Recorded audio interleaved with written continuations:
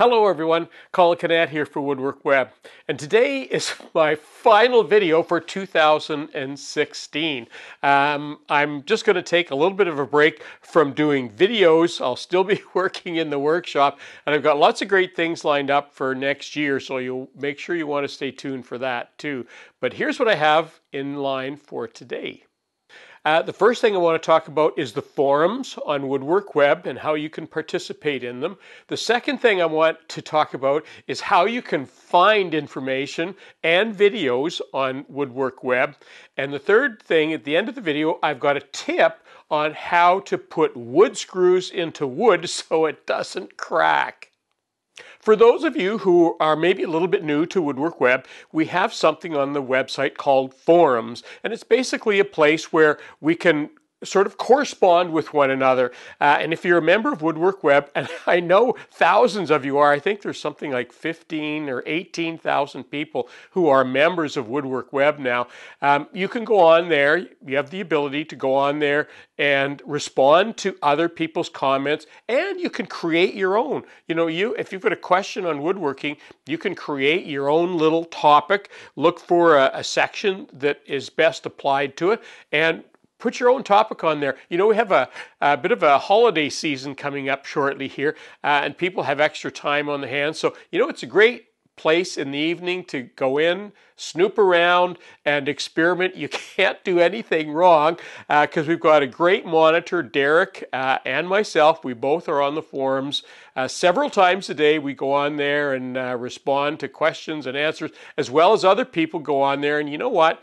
It's such a great place for people to learn from one another. Somebody asks a question, other people respond to it, and I learn lots of stuff from the forums as well. So we encourage you to participate in them. Every day I get hundreds of people joining WoodWorkWeb and subscribing to my channel, and I get questions every day on things, videos, and topics that I've already covered. And I try and keep up with those requests as best I can.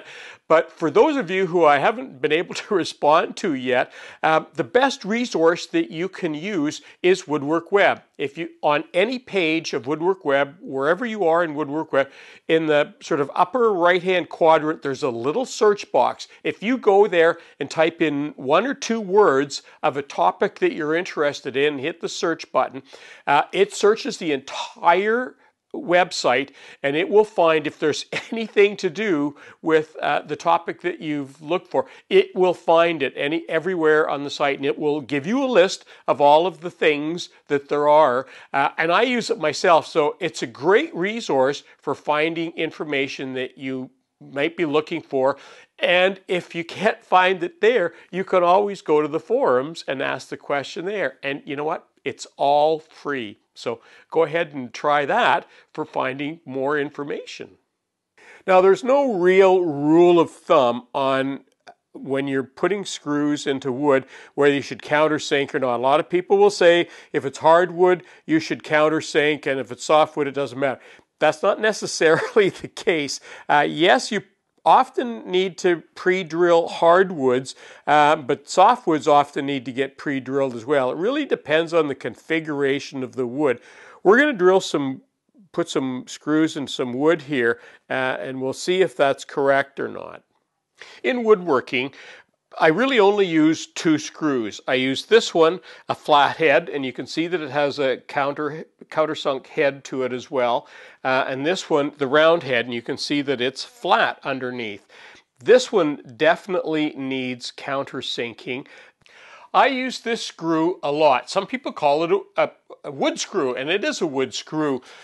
But it is a flathead screw, and you do need to countersink them. And the reason you need to countersink them, when I understood this, it just made all the sense in the world, is because you have a wedge down here, and this wedge is wanting to split the wood. So if you don't countersink that, especially if you're close to the end of a board or the edge of a board, it will split. And that's because the screw head is pushing the wood apart. But when you countersink for that screw before you put it in, it allows room for that screw to go in and seat itself without putting so much pressure on the wood around. So almost invariably, you can put the screw in without it splitting. Today, I'm using my Robertson bit in my driver, and I'm using a number 8 flathead wood screw. So the first screw I'm going to put in is this number 8 flathead, and I'm not pre-drilling and I'm not countersinking, and I'm just going to drill it straight into the end about a ½ inch from the edge.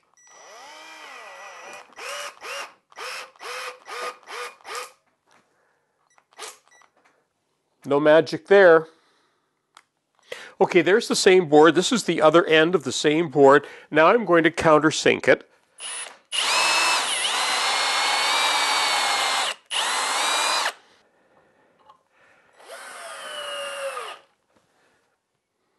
So you can see the countersinking really does make a difference. This time I have some pine, which is a softwood.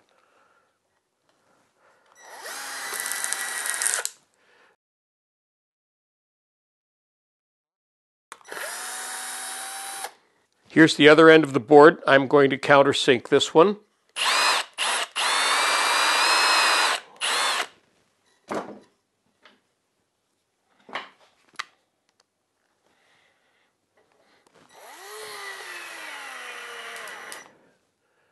Now the last board I have is MDF, and this is not countersunk. Now I'm going to countersink the MDF.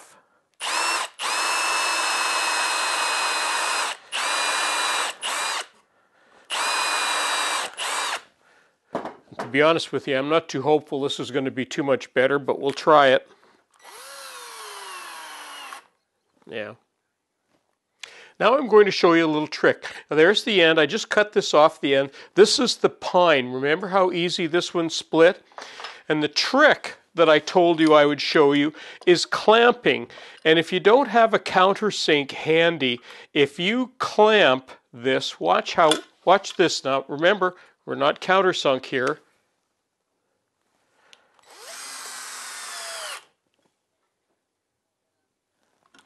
Now watch when we take the clamp off. It stays, and that's because we've compressed the wood. Once in a while these will split after, but not very often. If they don't split when you take the clamp off, you should be good. So that's a little trick if you're in a position where you need to use one of these flathead screws and you don't have a countersink. Make sure that you clamp it, and I actually use the clamp almost every time, even when I countersink it, because even after countersinking, they can still split. Well, that concludes my video, and that gives you a little bit of an idea what to expect when you do countersink and when you don't countersink in both hardwoods and softwoods, and also the little trick about using the clamp, and I do that on almost everything that I do. Well, and that, as I say, that concludes my video. I want to thank everybody for watching my videos all year, for all of your comments, all of your suggestions. I read everything. I may not get a chance to comment to every person on every comment, but I do get a chance to read them all quickly and go through them. So next year, we got a full lineup of things coming next year. So stay tuned, and Merry Christmas and season's greetings, Happy New Year, and we'll see you in 2017. I'm Colin Cadet for WoodWorkWeb. Keep on watching.